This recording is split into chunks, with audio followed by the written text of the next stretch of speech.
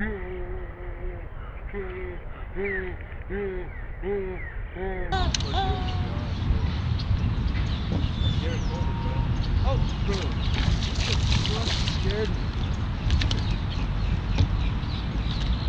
City, cuz. Smoke City! Yeah! Yeah! Yeah! Yeah! Yeah! Yeah! 2 and 2. Nice little flipping fish. He came out on the edge of the grass in order to hit that. So he wasn't even if you saw it.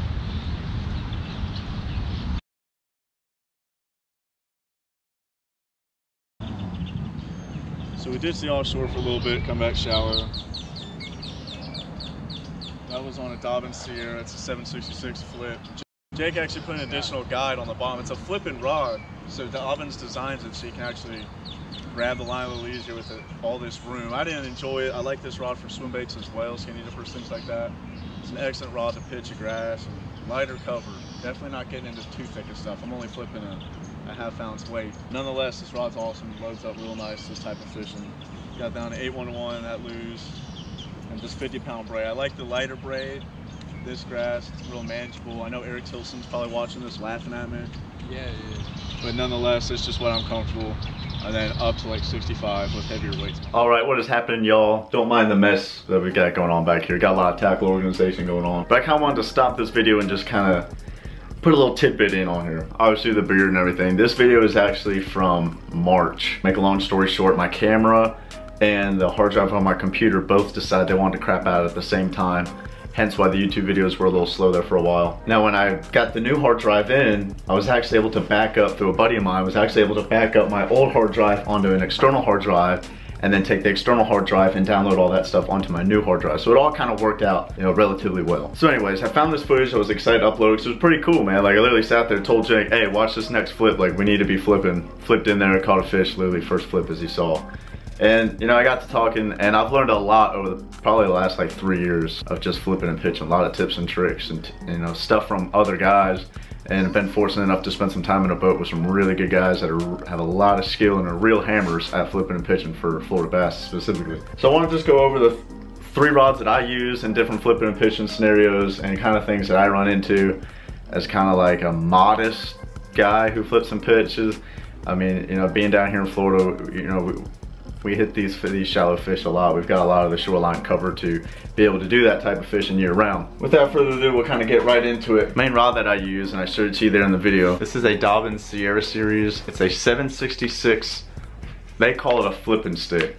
Now what I did is, who I was fishing with is Jake over there at Impact Rods. I actually had him put another guide here in between my reel seat and the top guide. This rod is built to flip, literally, so it lacks that last guide, so you're able to pull the line easier coming off the rod blank there. Be able to flip a lot easier and quicker and have a lot more line to play with when you're making decent flip lengths. So it's a really, really good swim bait rod. I love fishing swim baits, like soft swim baits and ripping fish through shallow cover.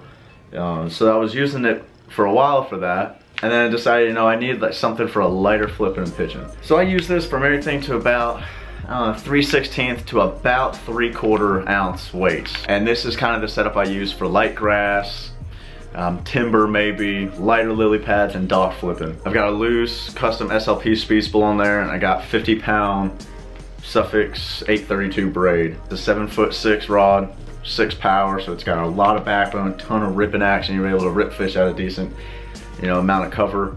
But you want something a little heavier than this when you start getting into the heavier stuff. You know, you might get into really heavy lily pads mixed with like hyacinth, mixed with like eelgrass. Might not defeat those fish when they get tucked in and start bringing up all those hyacinths. So you want something that really drives the hook a little harder. So that's kind of like what I use for my lighter flipping and pitching stuff, as you saw in that video. I also kind of make some jokes. Eric over Legend Woolly Swamp on Instagram, talk about him a lot. You know, we kind of bash each other back and forth, so kind of why you see all that. And this rod here is an older Dobbins Champion series, and this is an 805 flip. Now this is an 8-foot rod, and it's got a little more oomph, you know what I'm saying? This is kind of like a broomstick. This is like if you were to take mom's broomstick, cut off the broom part, throw a reel on it, this is what you'd be left with. This is what I'm flipping, like 3/4 to about 1.25 ounces, around that. You know, 3/4, 1 ounce, and 1.25 ounces is about the heaviest I'll flip on this rod. This is set up with 65 832. It's a 1 ounce weight on it right now.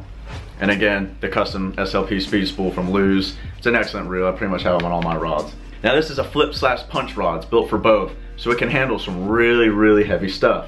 It's also got the backbone to pull fish out of really, really heavy stuff. So that is an excellent setup for when I want to start getting into thicker stuff. A lot of mats, a lot of hyacinth mats, thicker lily pads, even thicker grass lines where this Kissimmee grass will start clumping up into big old mats. This thing right here will get that done. We'll be able to get a bait down to those fish and get those fish back towards the boat. Now I ain't gonna BS with you. I don't do a lot of like heavy stuff as much as I should because I'm not that good at it. I'm talking from about 1.5 ounces to 2 ounces.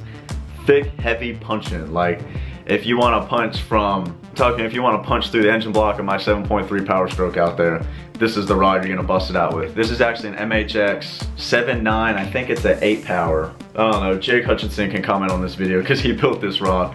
But this is a legit punching rod. This thing is literally built and made for the heaviest stuff you find on your lake. You get the heaviest tungsten weight and the baddest little soft plastic crawl you can put on the back and just start punching and going to town. This rod right here means man stuff is about to be happening. It's got this big old handle built onto it, big old split grip handle, and it's weighed perfectly to be able to comfortably flip 1.5 ounces to 2 ounce tungsten all day in that type of coverage. It's really hard to fish that type of cover, especially when you get hooked up. I don't do that type of fishing all the time.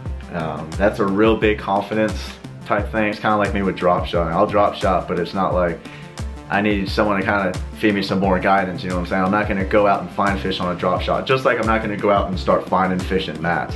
Every mat I've ever seen, I'll flip and I'll pick it apart. But there's certain times where people are really efficient at knowing when those fish are gonna be up on those mats and ready to go and hit those fish. And sometimes it's just about staying and waiting on those fish. But nevertheless, as you can see, this rod is just put to the side here in my old fishing cabinet. And when I want to go out and do that type of fishing, I put an 8-3-1 Lew's speed spool on this thing and I start going to town. But it doesn't happen too much.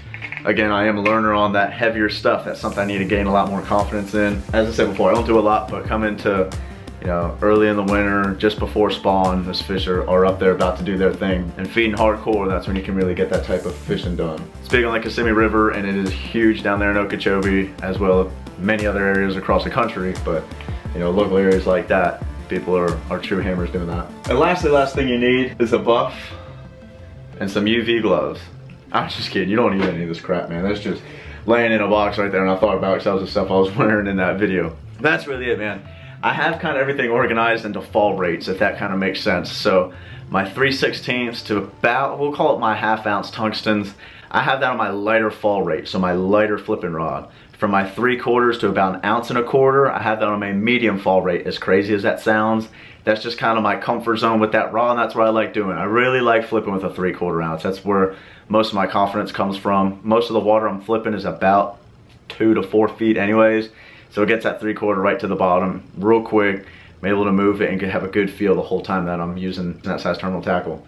And then I have my fast rates, which are anything from 1.25 ounces to 2 ounce. I honestly don't have anything heavier than a 2 ounce tungsten, so that's all I have to offer. And again, that's kind of where I'm building my confidence. You know, I'm kind of rip my ego apart because I'd like to be a better puncher. I know there's tons of big fish that I'm missing every year if I would just stick behind that punch rod and go to town. So expect to see that more. Other than that, guys, if you have any questions, be sure to comment below. Hit up the Instagram page, Bass All Year Fishing. And of course, hit that thumbs up, hit that subscribe, stick around here for some more awesome bass fishing content. And until next video, get out there, stay safe. We'll see you out there on the water. Catch y'all. Appreciate it again.